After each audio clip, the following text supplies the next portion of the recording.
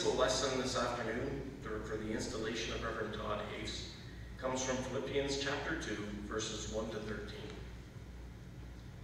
If then there is any encouragement in Christ, any consolation from love, any sharing in the Spirit, any compassion and sympathy, make my joy complete. Be of the same mind, having the same love, being in full accord and of one mind. Do nothing from selfish ambition or conceit, but in humility regard others as better than yourselves. Let each of you look not into your own interests, but to the interests of others. Let the same mind be in you that was in Christ Jesus, who, though he was in the form of God, did not regard equality with God as something to be exploited, but emptied himself, taking the form of a slave, being born in human likeness. And being found in fashion as a man, he humbled himself and became obedient to the point of death, even death on a cross. Therefore God also highly exalted him and gave him the name that is above every name, so that at the name of Jesus every knee should bend in heaven and on earth and under the earth, and every tongue should confess that Jesus Christ is Lord, to the glory of God the Father. Therefore, my beloved, just as you have always obeyed me, not only in my presence, but much more now in my absence, work out your own salvation with fear and trembling, for it is God who is at work in you, enabling you both to work for his good pleasure. This is the word of the Lord. Thanks be to God.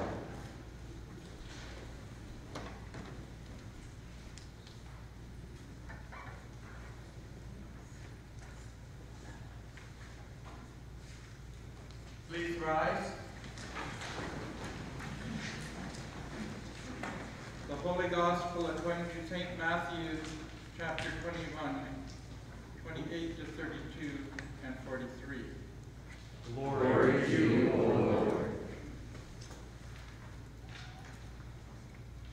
Jesus says, "What do you think? A man had 2 sons. He went to the first and said, 'Son, go and work in the vineyard today.'